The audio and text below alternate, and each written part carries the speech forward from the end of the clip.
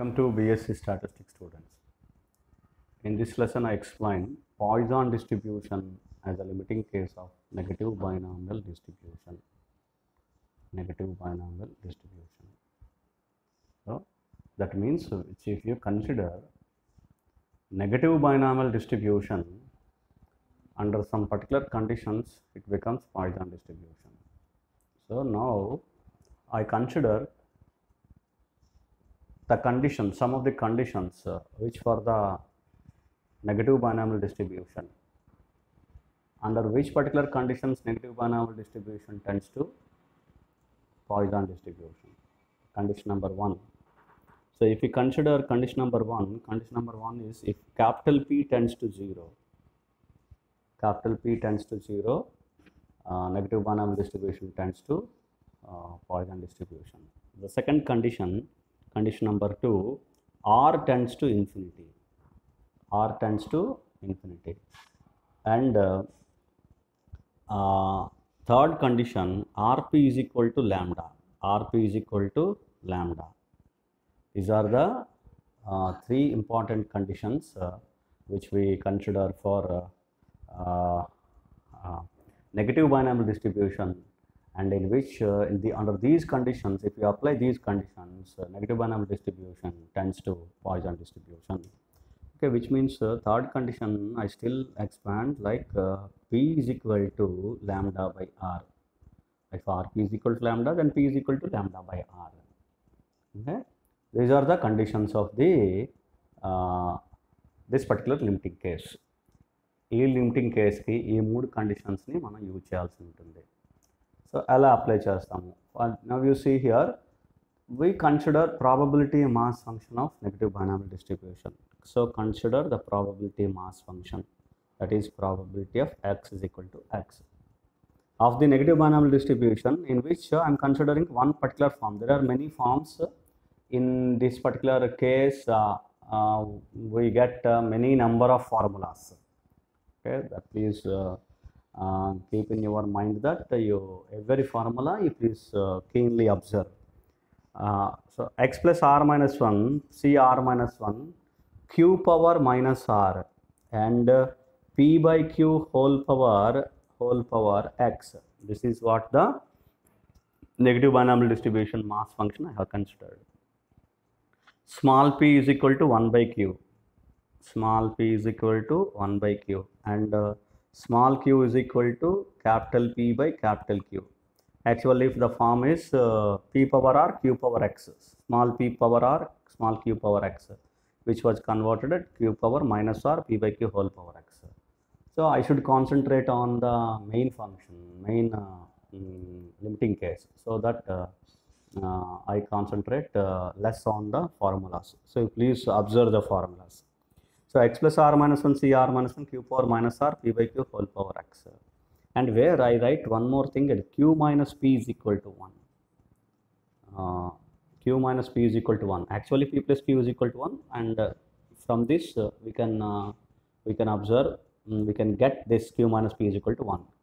These are small p values and small q, and here q and capital P, capital Q, capital P. So I convert this one by using one particular formula. NCR is equal to, I write one formula, NCR is equal to NCN minus R. NCN minus R. Use this formula. By using this formula, we can write x plus r minus 1 c, x plus r minus 1 minus r minus 1, that is x. X plus r minus 1, that is n minus r, NCN minus r, x plus r minus 1 minus of r minus 1, r minus 1 will cancel, and x plus r minus 1 cx, and q power minus r, p by q whole power x. Hope you understand. And I convert q in terms of p, x plus r minus 1 cx, and then if you consider q is equal to, q minus p is equal to 1, q is equal to 1 plus p. So therefore 1 plus p the whole power minus r, and multiplied by p divided by 1 plus p the whole power x. Remember, these are all capital P, capital Q. Now everything it is converted in terms of capital P. What is capital P? Lambda by R. This is what the one particular condition.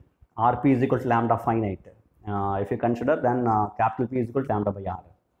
So these are the fundamental conditions we have to consider. And then now we are applying R tends to infinity. Now I apply R tends to infinity. That is limits R tends to infinity. R tends to infinity. Probability of capital X is equal to small x. That is negative binomial distribution probability mass function, for which I am considering lambda, that is limits as R tends to infinity. Limits as R tends to infinity. So which means now we have to consider limits R tends to infinity x plus R minus 1 cx multiplied by 1 plus p means lambda by R. Okay, I write in the next step. 1 plus p whole power minus R and p divided by 1 plus p the whole power x. And now we have to concentrate on one particular important formula is equivalent to be limits R tends to infinity x plus R minus 1 cx, the formula x plus R minus 1 factorial divided by x factorial into x plus R minus 1 minus x factorial, that is R minus 1 factorial. Do you understand? X plus R minus 1 minus x. X will get cancelled and R minus 1 factorial. So NCR formula, just n factorial by R factorial into n minus R factorial. That is 1 multiplied by 1 plus, this is p, it is lambda by R whole power minus R multiplied by, this is lambda by R whole power x divided by, this is 1 plus lambda by R whole power x. Do you understand? This p power x, 1 plus p whole power x divided by. So lambda by R whole power x divided by 1 plus lambda by R whole power x. Since limits depends on R, x and lambda, which are constants, does not depend on limits with respect to R. Therefore, we can take x factorial outside, lambda power x also outside. Is equivalent to be lambda power x divided by x factorial multiplied by limits R tends to infinity. R tends to infinity. Now you see, I explain here clearly one particular factorial formula, x plus R minus 1 factorial. How do you expand this? I write somewhere here and so that you can understand. You see, I write here because the formula is very lengthy formula, so that if I explain here, you can easily understand. Okay, I'm explaining here. You see, for example, what are the values of x plus R? That is, I explained. That is, what are the limits of binomial distribution? What values negative binomial? I'm sorry. What values negative binomial distribution are going to consider? The variable 1, 2, 3, and so on, x plus 1, and so on, x plus R. This is what the pattern of considering the values of negative binomial distribution. Here we have x plus R minus 1. That is before that, x plus R minus 1, x plus R. Now you can, it will be clear to you. So if you write x plus R factorial, it will be x plus R factorial is nothing but actually we should write from n factorial is n into n minus 1 into n minus 2 into n so on 2 into 1. Similarly, x plus R factorial is nothing but x plus R into x plus R minus 1 into and so on 2 into 1. I write at the end 2 into 1. But what about the before the in between middle terms that we have to consider? So you see here x plus R minus 1 and so on, which means if you subtract 1, 2 and so on, for example x minus 1, these are the terms we have to, here we have x minus 1, x plus 1, etc. So I write the terms here. x plus r, next x plus r minus 1, second term, next one x plus r minus 2, and so on. Now if you go and subtract 1, 2, we are subtracting 1, x plus r minus 1, x plus r minus 2, and so on, x plus r minus of x minus 1, I write here, x plus r, and so on, x plus r minus of x minus 1. What is minus of x minus 1? Which term we will get? Minus x plus x will get cancelled. R minus of minus 1, r plus 1, middle one. Okay, next term, if we consider x plus r minus of x, the next term, minus x plus x will get cancelled, multiplied by r plus 1 into r, next one, next term. Next term will be x plus r minus of x plus 1, x plus 1, which means x will get cancelled, r minus 1. So which means x plus r into multiplied by x plus r minus 1, and so on, x plus r minus of x minus 1, r plus 1, x plus r minus x, r, x plus r minus x plus 1, r minus 1, and into, and so on. If you do like this, x plus r minus of x plus r minus 1, 2, 1, like that, you will get the terms x plus r minus of x minus 2, that will be 2, that will be 2, and then x plus r minus of x plus r minus 2, that is 2, x plus r minus of x plus r minus 1, that is 1, like that, the terms we will get for x plus r factorial. But here it is required x plus r minus 1 factorial, x plus r minus 1 factorial. Now I write x plus r minus 1 factorial is x plus r minus 1. Do you understand this particular formula? The factorial is going to be explained in this way.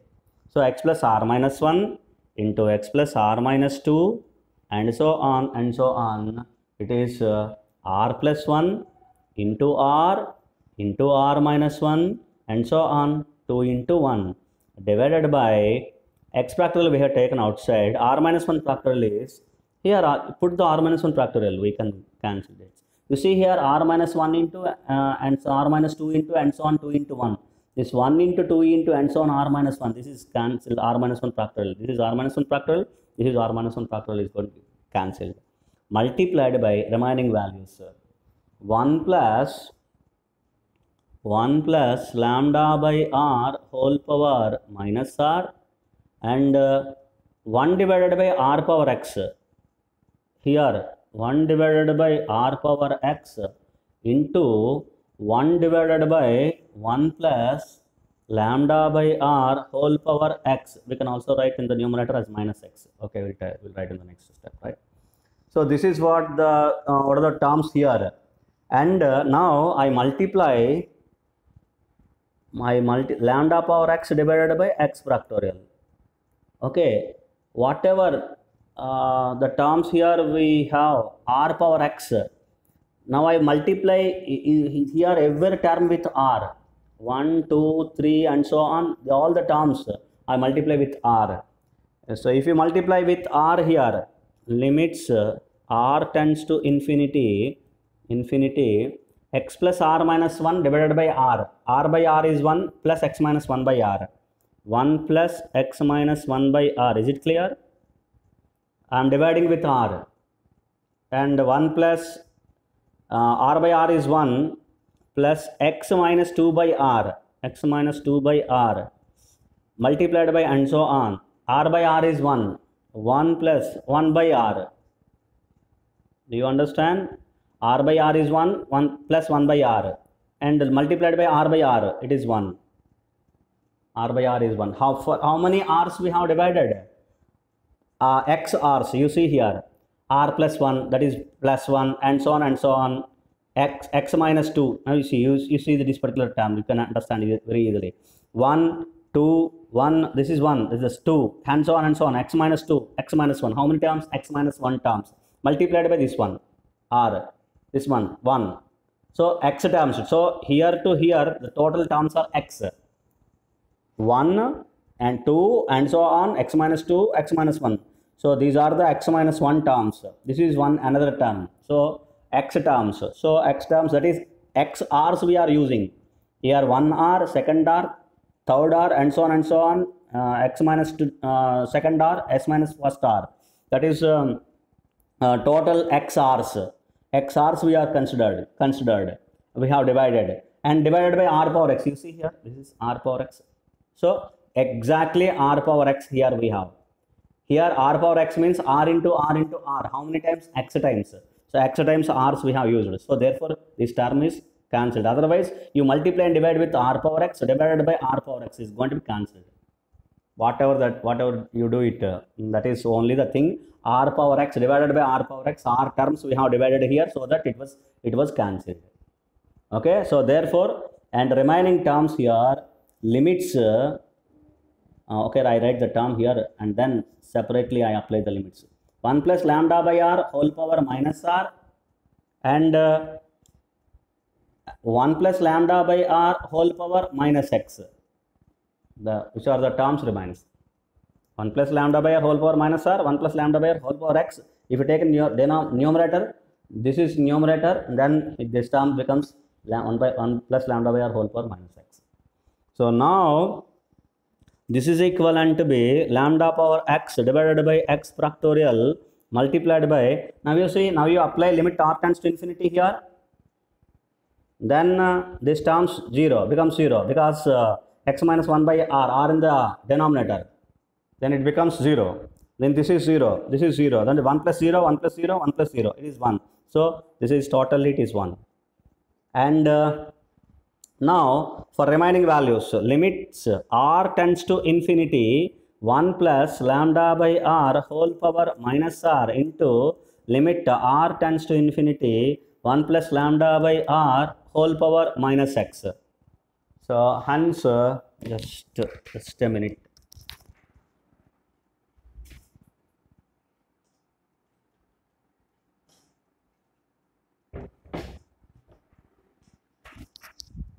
Now if you consider this is 1 plus lambda power whole power minus x. So therefore here we have the formula, that is limit n tends to infinity 1 plus x by n whole power n. The value is e power x. I write the formula here, limit n tends to infinity 1 plus x by n whole power n, the function of n, the answer is e power x. The value is e power x. If it is not a function of n, for example, limits n tends to infinity 1 plus x by n whole power alpha is equivalent to b power 0, it is 1. This value is 1. By applying this, this is what? Lambda power x by x factorial into, this is r tends to infinity whole power r. So therefore it is e power lambda, but here minus r. Therefore it is e power minus lambda. Actually e power lambda, but minus, therefore e power minus lambda. And this is minus x, is not a function of x, that is function of r. Therefore it is not a function of r. Therefore this formula is e power 0 is 1. So this is e power minus lambda, lambda power x divided by x factorial. So therefore this is what is this? This is what the probability mass function of Poisson distribution. So we have considered certain conditions. What are the conditions? Capital P tends to 0, r tends to infinity, rp is equal to lambda, p is equal to lambda by r. That is rp is equal to lambda is finite. Under these conditions, if you consider negative binomial distribution, it tends to Poisson distribution. It becomes a Poisson distribution. That is as r tends to infinity and rp is equal to lambda finite and p tends to 0. Under these conditions, negative binomial distribution which tends to Poisson distribution. This is what one of the important limiting case of negative binomial distribution which tends to Poisson distribution. Thank you.